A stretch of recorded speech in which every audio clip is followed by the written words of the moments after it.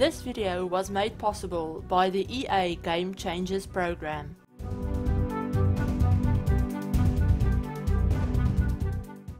Hey guys, it's Chrissie and welcome back to the channel, and welcome to the first speed build that I'm doing with the new StrangerVille game pack. So first off, a huge thank you to EA for providing me with an early access code for this game pack so that I could, do a few early access videos for you guys to show off the pack and let you know my thoughts and stuff about it. But yeah, so first off, this little trailer that I built is called Almost a Starter, since I started building this kind of half-heartedly, going for, the idea of turning it into a starter home. But then I decided that I wanted to use it for my playthrough of the pack, of like the storyline of the pack, and I didn't want to have my sim live in a starter. So this is called Almost a Starter, since it is only 25,000 or so simoleons, so it's not that much more expensive than, your regular 20,000 simoleon starter. So I guess that's okay. It's still very small. It's what I would consider to be a starter. It's very small. It doesn't have any space for your sim to, grow a family or anything like that. It's basically fit only for either a single sim or a couple. And then the couple has to be, a romantic couple or something, that so that they can share the bed. You can't have two roommates or something living here. So yeah, that's basically my kind of like thought process behind this build. I wanted to play around with, some of the new items and all of that. Unfortunately, I couldn't really use all that many items from the new pack in this build. I don't think I used a lot of the new items, if I'm honest. I used obviously the new fences, and I used some of like the lights, the lava lamps that come with it, which is really cool.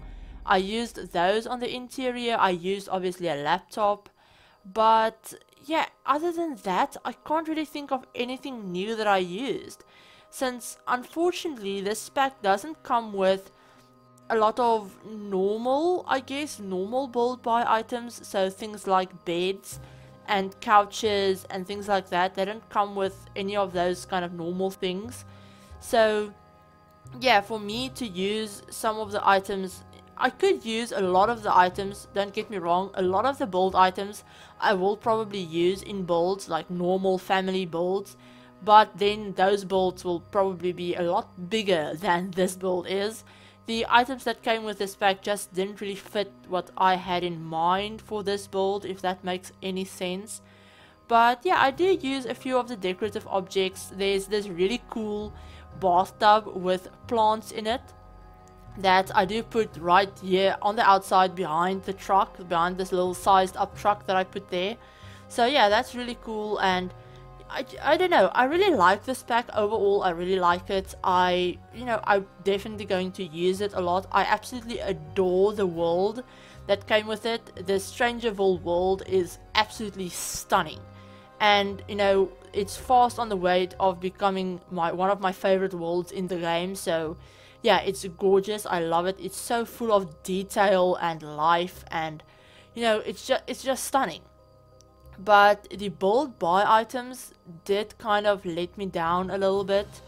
It's not lacking build buy items by any means. There's a lot in this pack, but just for me, that I don't normally do a lot of like themed builds. So a lot of the items that came with this pack are very much themed along the storyline and the idea of this pack, and those aren't really builds that I would normally do. If you guys are new to the channel, you probably don't know this, but I normally prefer to do like home builds. So even if that's family homes, starters, apartments, I normally do home builds for houses and things. I don't normally do like community lots, and I don't normally do like themed builds.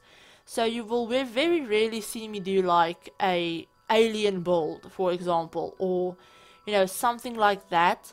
And for me, for my personal building style, the items in this pack probably won't be all that useful. There are quite a few like decorative objects like paintings and lights and things that I will use in normal builds and all of that, but a lot of like the bigger objects I probably won't use a lot. I mean, I will use those laptops in probably every single build from now on. That you guys can just expect that. Those laptops will probably be in every single build from now on, because I have been wanting laptops for so long. Yeah, that's just something else. But yeah, so it's not that I'm disappointed with the pack as a whole. I'm just a little bit disappointed with the build buy mode items, which, as someone that does mainly builds on my channel, that's kind of sad. But I mean, the creator sim items are stunning. I love them all. I can definitely see myself getting a lot of use out of the creator sim items. And in creator sim, you don't really have that problem with it being too themed or anything. Most of the creator sim items, I should say, can work for any sim, so that's really great. It's just the build mode items that let me down a little bit. So yeah, that's basically a quick summary of what I think about this pack. I have no idea why I thought to mention it in this video of all things. But yeah, so going back to the build for a quick second, since I haven't really talked about it at all, I decided to go for this very like colorful, kind of run down still look for the build. So it does look a little bit worn, and a lot of the furniture and things, you can see it's not like top of the line furniture. A lot of them are looks quite old and all of that. So that was kind of the like feel I was going for with this trailer, since I thought it would be, I built it actually for Allie, and Allie is going to be, like I said, my sim that I play through this whole storyline with. And I mentioned this in the creator sim video that went up about 2 hours ago, but you guys should let me know if you want to see a like little playthrough mini series of me playing through the like storyline of this pack. It probably won't be any longer than like maybe 5 episodes or something, and I will like record them all in one sitting, so they will all be pre-recorded. But you know, then I can schedule them out to go out over like a week or so that you guys can have consistent, like, you know, can see the whole storyline play out and all of that.